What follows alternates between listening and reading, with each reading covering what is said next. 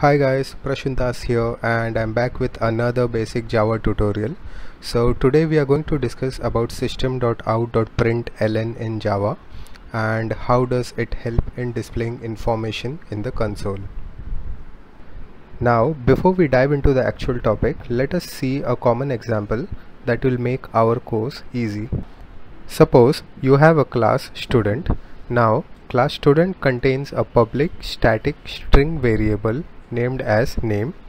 It is assigned the value Anand. Now we have a method named as getNameLength. This method helps in fetching the length of the string name. So let's have a look at how we get the length.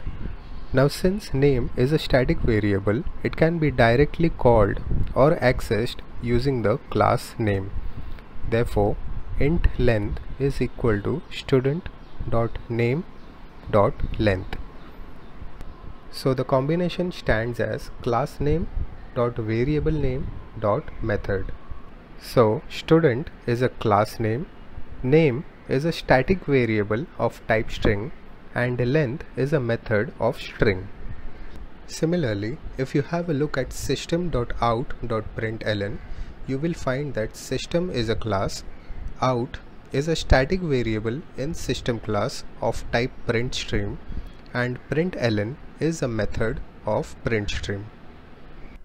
Thus, you can see the structural similarities between student.name.length and system.out.println. Now, if we have a look at the actual out variable in the system class, it is declared as public final static printstream out is equal to null printstream. The null printstream method actually returns null. Therefore, the out variable is null.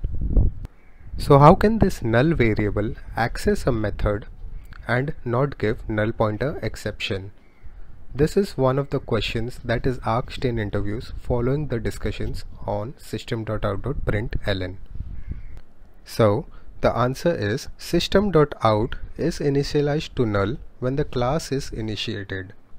Now when the JVM has been initialized, it calls the initializeSystem class method. This method calls the native method setOut, which sets the out variable to an appropriate value. Now this is kind of a setter method. Therefore, our out variable is not null when it accesses the println method. Now the question arises, like, what is a native method and how does it set the value of a final variable?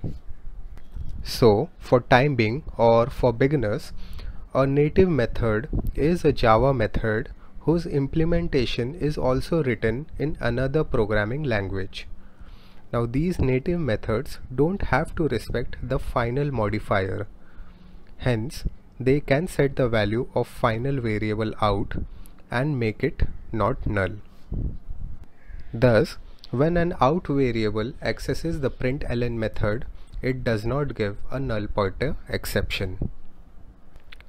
So guys, if you found the video informative, please like the video, share the video with your friends, and subscribe to the channel for more such short videos.